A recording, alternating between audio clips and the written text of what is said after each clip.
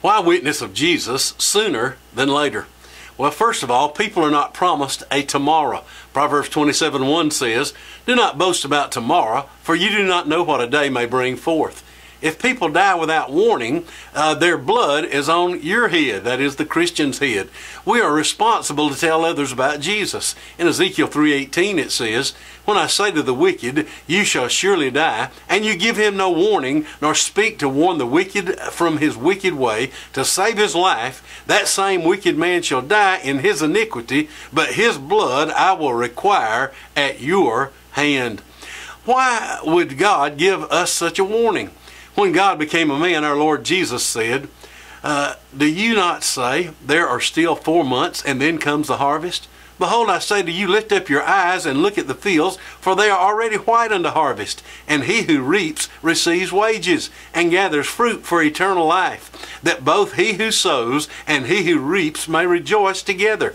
For in this the saying is true, one sows and another reaps. I sent you to reap that for which you have not labored.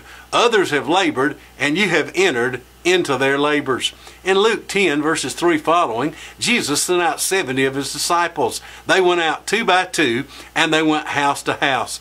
Jesus said, "I send you as sheep among wolves."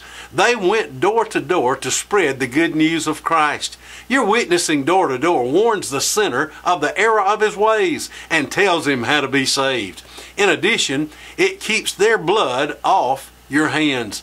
Recently, a pastor had an eye-opening experience. The pastor works out at a local gym every week. He met a 37-year-old man who looked like a bodybuilder. Over a 6-month period, the pastor used the approach of friendship evangelism. He was praying for the young man's father who had been in a car wreck.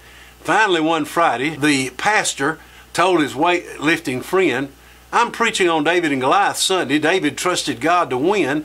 He didn't trust his own body strength. You have to trust God in this trial with your dad," for the young man's father was getting worse and not better. It was convenient to talk to this young man about his father, and the pastor said, "I was comfortable speaking to him about his dad, but I was too cautious about speaking to this young man about his own spiritual condition. I was planning on doing that at a more convenient time." This 37-year-old man dropped dead the next day without being confronted with his own salvation. We never know what's going to happen. You would have thought the father of the 37-year-old man would have died first, but he did not. That is why we should tell people how to be saved sooner than later. The pastor's sermon on Sunday was witness and don't be cautious. Don't wait till you feel more comfortable.